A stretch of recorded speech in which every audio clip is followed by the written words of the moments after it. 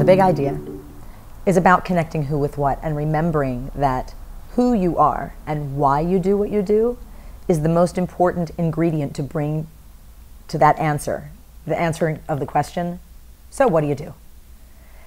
As far as social media is concerned and different technology platforms, all of those places you are online, they are all different parts of your narrative.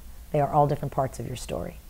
And as people move more and more online, being able to integrate all the parts of themselves effectively into their professional narrative will be critical. If we're connecting with people more and there is more need for interaction, it stands to reason that the way in which you are communicating with them needs to advance and polish and change. You know, the way I communicate with people on Twitter, for example, is different than it is on a blog, than it is in various parts of Facebook, than it is commenting on someone else's blog, than it is on posting a photo, posting a video, commenting on any of the above, participating in a live stream, doing mobile stuff. All of those different pieces are kind of different parts of the tapestry. And so that's what I'm working with people mostly on these days, is around that.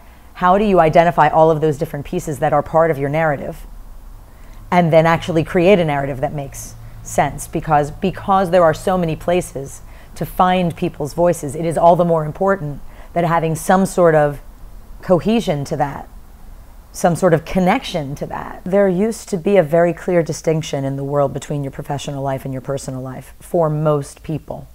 The only people who used to have some sort of issue with a muddying of water might be, say, famous people, people whose professional lives put them in a public sphere, and so therefore people perceived a personal connection with them that didn't exist. It was because of the person's work, for example. That is a phenomenon, for example, that is greatly different today.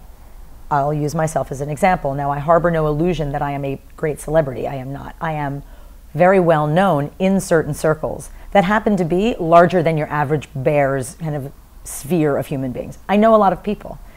That's been my stock in trade. I've curated conferences. I've done work over my career that has almost by its design, or my personal design, that's where the personal starts bleeding in. Did I find the work because it was work that was presented to me so it became how I am? Or is how I am as a person merely adapting to the tools that are around me and making that into my work?